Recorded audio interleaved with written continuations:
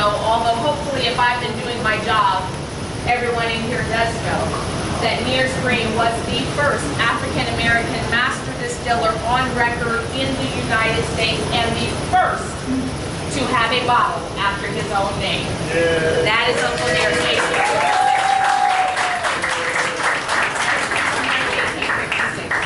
And the way I came to the story is Clay Risen, a part-time whiskey reporter, part-time civil rights activist, if you will, from Nashville. He received I'll tell you what he told me. He received sort of a pitch for all of these different things about Black history, and like all these different things to talk about Black history. And one of the items mentioned a man by the name of Nears Green. And he did a little research, and there was literally nothing online about this man. This was in 2016. But the more he dug, the more he realized there might be a story. So he started digging into it, and he put out the story in June 28th, June 25th, 2016. I was in Singapore, and I know that it was meant for me to read the story because when I'm in the States, I don't read the New York Times. But every time I travel internationally, I read the New York Times. And it was on the cover of the New York Times. And I looked at it and I read the story and I said, if there is any truth to this story, it is one of the most remarkable stories in African American history to have never been told. And if I have the opportunity to tell it, I am going to do it. So for the next, I don't know, a little while, I was trying to convince my husband to let us go to Lynchburg. Now, I assure you, and every Black male in here can tell you, we don't want to go to a city called Lynch anything. And he was just not interested. And every day I would bring it up, and he was not interested. And finally I said, it's my 40th birthday. I want to go to Lynchburg. He's like, I'm planning Paris. We can go there by way of Lynchburg. So we go, and I wanted to interview the descendant of Nears that was in the New York Times. So I pick up the phone and I call him. Very easy to Google him. He's 93 now, so he didn't realize the Yellow Pages was now all online. I knew his address, I knew his telephone number, I knew his cousins. And I called him and I said, you know, Mr. Edie, I'm Fawn Weaver, I'm an author, my husband's an executive vice president for Sony Pictures, we think there might be a book in this, we think there might be a movie in this. Do you mind if I come down and interview you? And he says, well, I'm 92 years old and I can't tell you where I'll be in 2 weeks if I'll still be alive. But if I'm still alive, you can come and interview me. And 2 weeks later, I showed up at his door and I knocked on the door and he had this surprised look on his face, and I thought, well, maybe I should call first. He is 92 years old. His wife later told me he was expecting an old white lady. So apparently I sound like an old white lady over the telephone. But we sat down and we began to talk, and as we were talking about the story which he knew nothing about. He didn't even know how he was related to Nears. All he knew is that his mother told him he was somehow related, and he heard what Nears had done. He heard that he was this distiller, but he didn't know anything more than that. So the longer I talked to him, the more I realized, well, I'm not going to get any new information here. So I began asking about life in Lynchburg. I began asking about what's your experience. Again, the name is Lynchburg. And he's, at the time, 92 years old. And he starts describing this wonderful city. And he's talking about these different families and talking about what life was like and what they went through. And the longer he talked, the more I realized he wasn't distinguishing between Black families and white families. He was talking about them because they all lived side by side, they worked side by side. There was an equality among them, which I couldn't quite wrap my head around because it was called, I hate to say it, Lynchburg. And so I'm sitting and I'm talking, and his wife, who was a fourth grade teacher for 40 years. So she went through integration, she went through that whole process, and I remember Board versus Brown of Education and just kind of what that looked like. And I remember seeing the National Guard on, like, I remember all of these different things. And so I said to her, what was integration like for you? And almost without even thinking, she says it was a non-issue. You guys saw the pictures of the National Guard with Brown versus Board of Education, right? And in a city called Lynchburg, it was a non-issue. And I said, well, how could it have been a non-issue? She said, well, the kids were actually excited they were going to go to school together because they were already playing with each other before school and after school and all the weekends. So they were just happy they were now going to be able to go to school together. I said, so let me get this straight. They were playing together in the 40s and 50s and 60s. Do I have to? She's like, yeah. So what would they do? Oh, they would play in the creeks. They would go and they'd run around and they would, I said, so at the same time that Dorothy Dandridge puts her toe in a pool in Las Vegas, they drained the pool. You're telling me that the kids of Lynchburg, black and white, were playing together? It was that moment that I knew this story had to be written. It was at that moment that I knew this story was actually bigger than Nearest. So I began contacting all of Nearest's descendants, and I brought together in a church all of the African American elders of Lynchburg. There were about 50 of them that all came, and I asked them to tell their stories, and I figured maybe they had a different experience from everyone else. If you bring all a bunch of African American elders together in the same room, there's nothing that prevents them from telling the truth. I mean, they're so old at this point, they don't have to lie. Like, they are fully free. They can say whatever they want. And story after story after story was life here was beautiful. Life here was amazing. But as I would ask them about Nearest Green one by one, none of them knew anything. Except he was a distiller. But they didn't know anything more than that.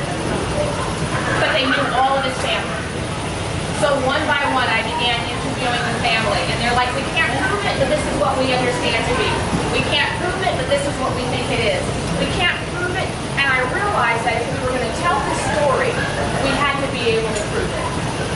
So I put together a team of about 20 archaeologists, archivists, genealogists, and throughout the country, pulled documents from 6 different states. I interviewed over 100 people. And this is what I know to be true.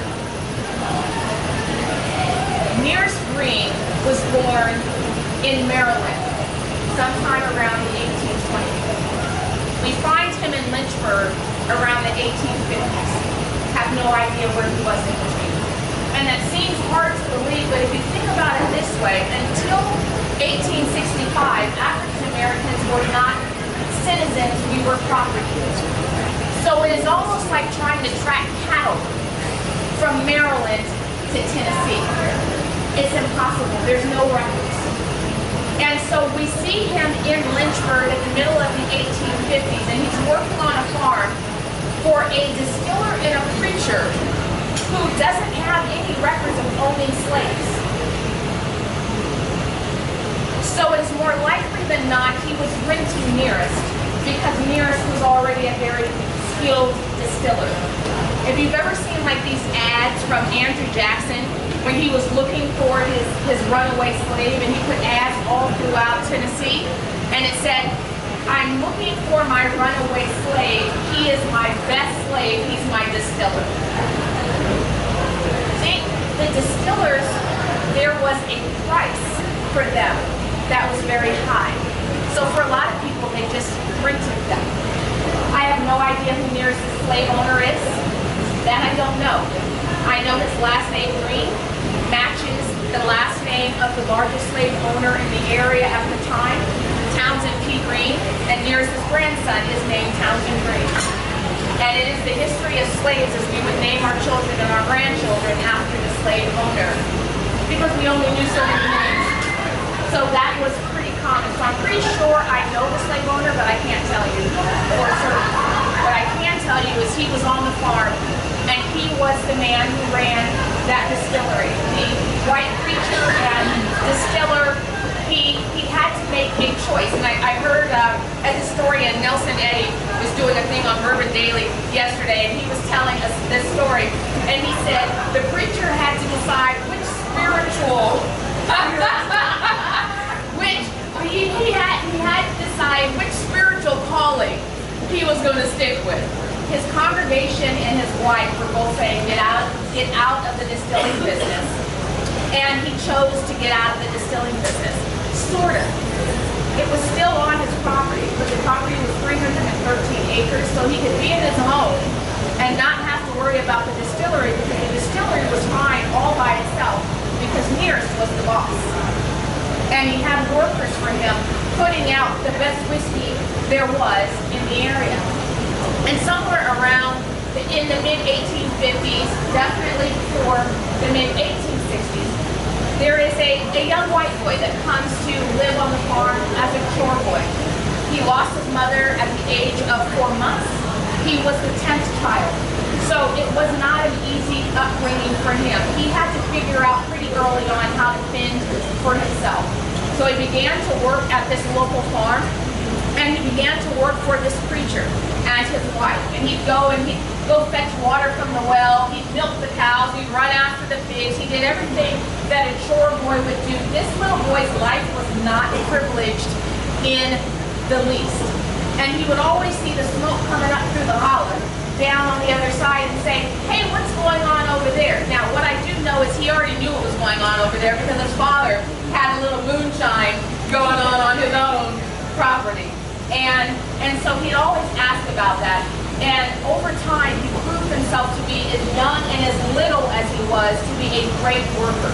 So finally, the preacher and distiller said, listen, I will show you what's over there. If you want to know how to do what we're doing over there, I'll show you that. So he takes him over there, and he introduces him to his book says, a coal black Negro. And he says, this is Uncle Nearest. He's the best whiskey maker I know of.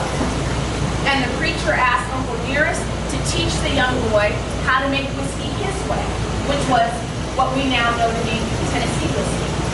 And as the years go by, this young boy becomes this amazing entrepreneur and businessman, and he'll take the whiskey and he'd go out and he'd sell it to the soldiers. And as he got a little older, he would take the whiskey and he'd take it out and sell it in the general stores and sell it in all the different stores. And he became, as little as he was, he never grew to over 5'2". As little as he was, he overcame all of that because he was just this brilliant business mind, and he knew what he wanted, which was for his name to go around the world. After the Civil War, he began his own distillery on that same property, which if anyone has done it or read any interviews that I've done, we own that 313-acre property where Nearest talked to the young boy and where the preacher and the distiller were. And the original distillery was there. And he put his name on it, and he put his name on the jugs.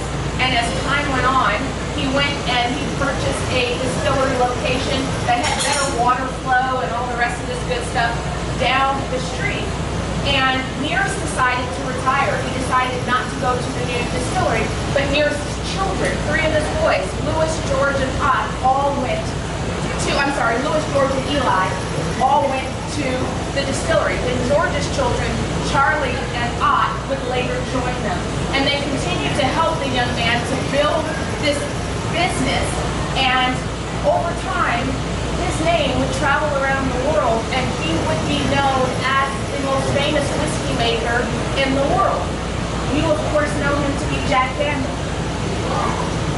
And the young African-American slave, well, not young, old, his mentor, his teacher, his first master distiller, his story would be lost in time. Until now.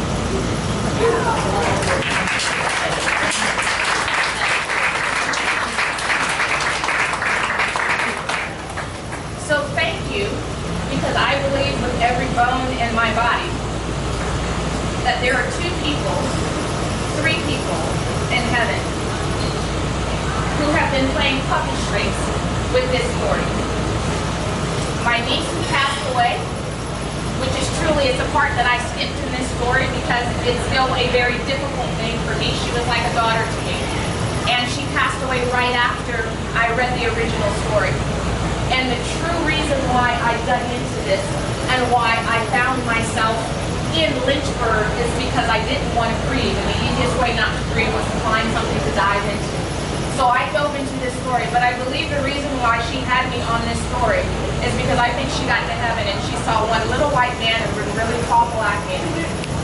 And she saw them sitting next to each other and walked over there because they were welcoming and they were friendly and really, quite frankly, it's an odd sight. And I believe with everything that is in me that my niece went over to them and they're talking about this story that has never really truly been told, that's never truly been given the honor and the distinction that it really is worthy of having. And I believe that she said to them, have you met my Auntie Fawn? She will tell this story, she will tell it with honor, she will tell it with love, she will tell it with respect. And she will make sure that the world knows who your stream was, but she will make sure that it is told in such a way where she builds the legacy of Nearest without harming the legacy of Jackson. And every single one of you in here, I want to thank you because when you leave here today, you will continue to build the legacy of Nearest without harming the legacy of Jackson. Thank you.